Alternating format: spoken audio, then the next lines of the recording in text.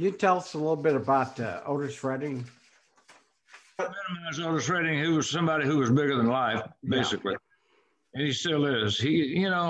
After his passing, I think he got bigger, and a lot of people don't know how young he was. Right. When he passed away, he was only 26. That's pretty young by today's standards, anyway.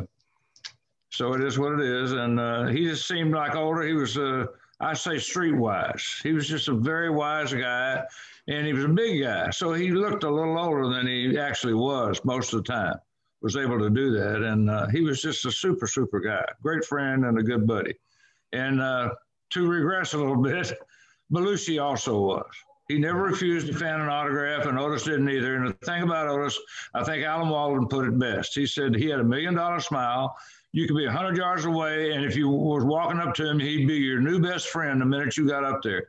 Or before you started walking, he was your new best friend. As just smiled, he just encouraged you to come on, no matter who you are. And that's the way he was.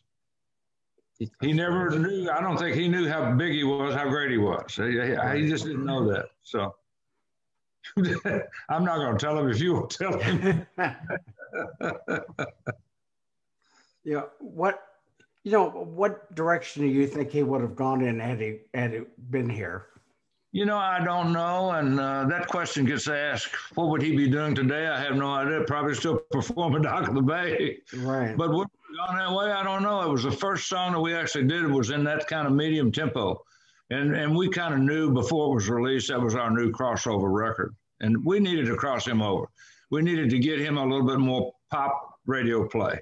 Right. And he was being played like crazy on the ethnic stations, on the R&B stations. But he was not being played on the pop stations. Now, they didn't have pop and ethnic stations in Europe, so he got played a lot in Europe. He was much bigger over there than he was over here. And we needed to break him over here, and that Dock of the Bay did it.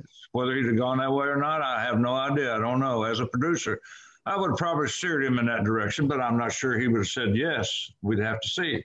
It depends on the material, I guess. So I don't think there was anything after Dock of the Bay that anybody sent me that maybe didn't know that he was had passed away, that I actually lost or turned down, or I don't remember any songs. So right.